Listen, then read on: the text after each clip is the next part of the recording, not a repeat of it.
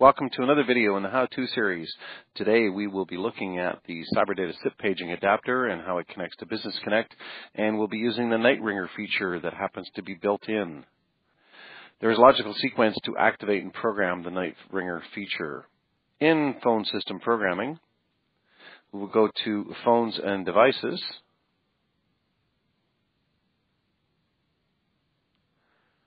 and in Phones and Devices we will press the plus or add device,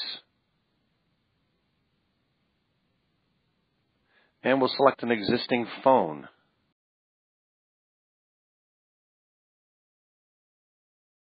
And we'll assign it to a user. I will use Ramin in this case.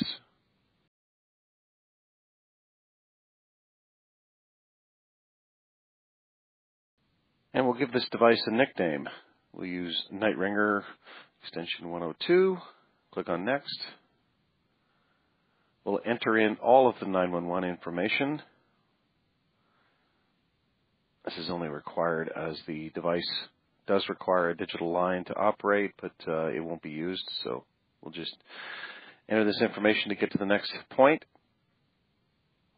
And click on No to proceed to checkout. And we'll go to that user profile.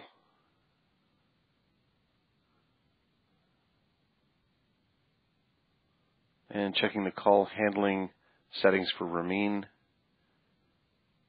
we'll notice that the Night Ringer is now available. All we need to do is do the setup and provision for this particular device.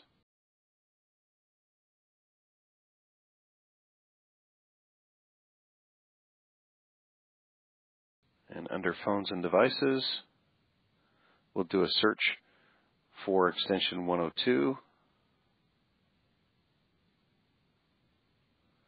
And we're looking for the device that has a nickname of Night Ringer extension 102.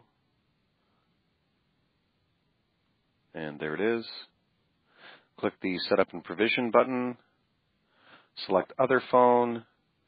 And this gives us the values that we need to add into the Cyberdata SPA Night Ringer settings. Now I'll open another tab and we'll go to the Night Ringer settings. We've already logged into this device, by the way. Under the Night Ringer settings or section, we'll click on Enable Night Ringer, and the settings for SIP server and all required other settings will be copied in. So we'll just do a cut and paste for the SIP server, move that port number down to the remote SIP port.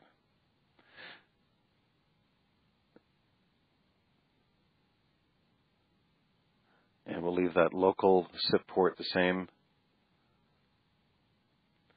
We'll grab the outbound proxy.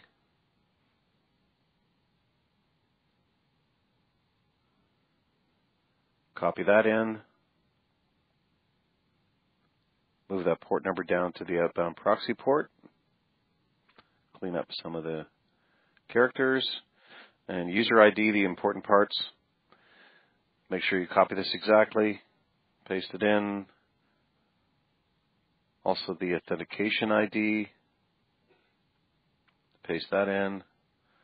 And of course the password that's required. And paste that in.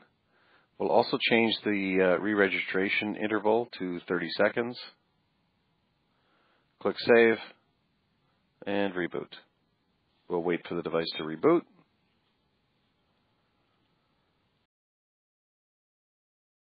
We can click on Done.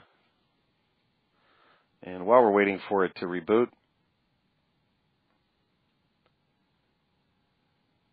we'll return to Voice Manager. Under Users, we'll do a search for Ramin. And now this device will show up in his call handling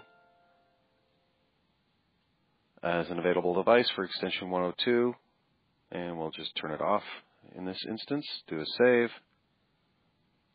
And here's where your night ringing functionality would work. We'll set up after hours. We do have to program some after hours settings. We'll just use the default 9 a.m. to 6 p.m.